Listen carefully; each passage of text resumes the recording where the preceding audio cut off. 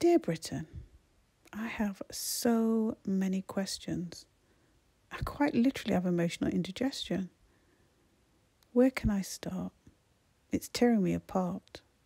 So here's where I'll start, and hopefully you'll understand me at least in part. The UK is confusing and feels psychotic at times, dancing around the blurred lines. It's August 24, and again you face a wake-up call. 3 little girls swiftly taken, leaving everyone shaken. It's beyond heartbreaking. But this tragedy was co-opted. It's so blatant. It seems like forever I've been saying, racism isn't over. But I get that look. She's got a chip on her shoulder. We wish you were right, then we wouldn't have to fight. To fight because you say our skin colour isn't right. You see, we have done what we've been told to do. We've worked hard, but life has given us so many false starts. Not sure when we can take part. You see, it's this psychosis I first mentioned, along with the demand for assimilation. Why must we try to be someone's reflection when we know it comes with rejection? It's a deflection, so we can stop talking about the lack of representation. Racism doesn't just throw bricks. It's so complicated. I see the worst of society manipulated. What really gets me is when the most well-meaning have seriously contemplated the ideology of the outrageous. It's outrageous.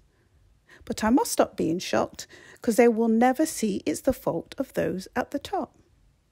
I honestly think they don't want to see it. This is their sacred representation that one day they could be it. Surely I'm not the only one who sees it. We want our jobs back. Can you believe that? I know the jobs we're given is beneath them. We're just concerned about immigration. Let's take this moment to think about colonized lives and cultures continually taken across nations. Do you really know why we're here? It's all to do with you being there. We've only come to work hard and on occasion visit the museums to see the stuff you've taken. After World War II, you invited us here saying you were in despair.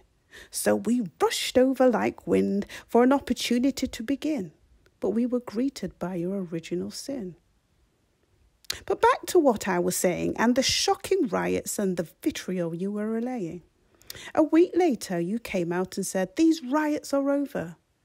If that's all it takes, then why isn't racism over? How do they simultaneously say I have a chip on my shoulder?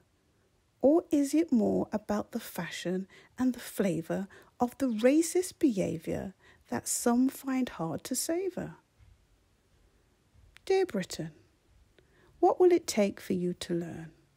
Generations to live what you have earned?